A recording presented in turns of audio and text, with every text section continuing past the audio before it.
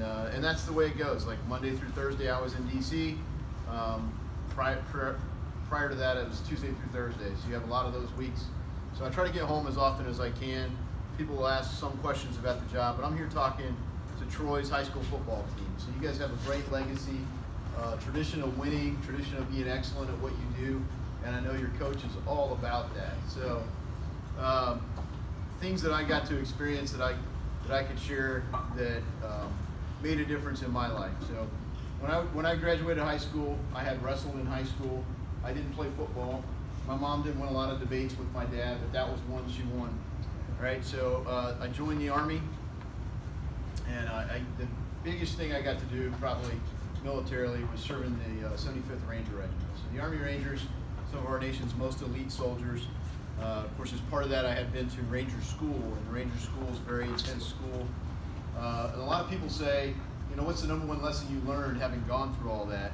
And I always tell people, the number one lesson is everything you really need in life fits in a rucksack, except for people. So people are always like, oh, I need this, I need that, I need that. Well, you need some gear. You got to have the right kit for the mission you're in. But you can't get there. You can't get there without people. And so the whole thing about it is teamwork, being there. You got a Ranger Creed, and one of the base pieces of the creed is, I will never leave a fallen comrade to fall into the hands of the enemy. And under no circumstance will I ever embarrass my country. So that, you know, all kinds of things go into that creed. Move further, faster, fight harder than any other soldier, and they still live it. They have that motivation to drive for it every day. And at West Point, athletics is a big part of it. You have to do some sort of sport or athletic, either varsity, intramural, club sport, like that all the way through. And one of the military's most successful generals, General Douglas MacArthur, he had a saying about athletics. He said, on the fields of friendly strife are sown the seeds that on other days, on other fields, will bear the fruits of victory.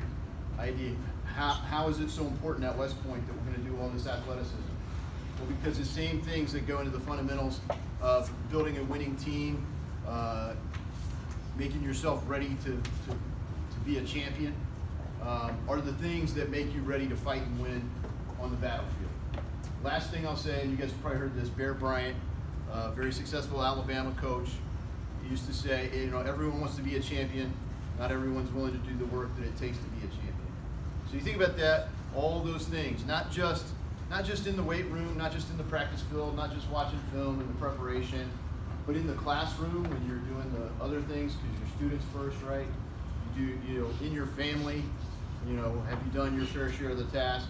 And I'm sure you're getting all these great principles here as part of this great program, as part of the school, and hopefully you're getting all that from your families. But look, as I get the chance to drive all through 6 counties and drive past all kinds of programs and communities, I mean, it weighs on you. You get the chance to represent all these people.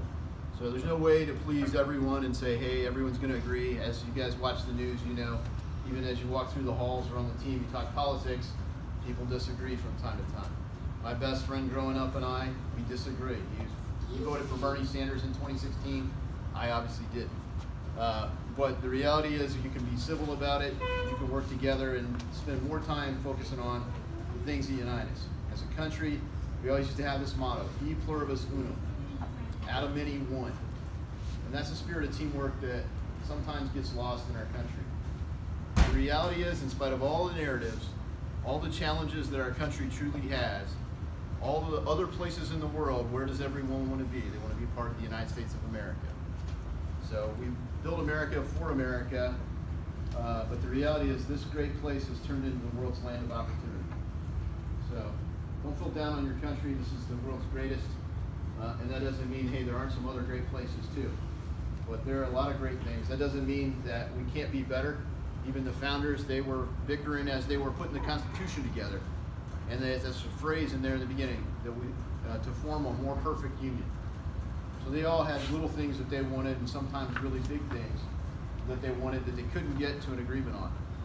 So they did the best they could with what they had, where they at the time, and that's the challenge for everybody today, whatever it is, whether that's academics, athletics, personal development, spiritual development, any of those. So it's an honor to join you guys. Thanks for having me today. Thanks, Coach. God bless you all. Have a great season. Thank you. Trojan helmet with our Trojan star on it. So hopefully this can find a place either here.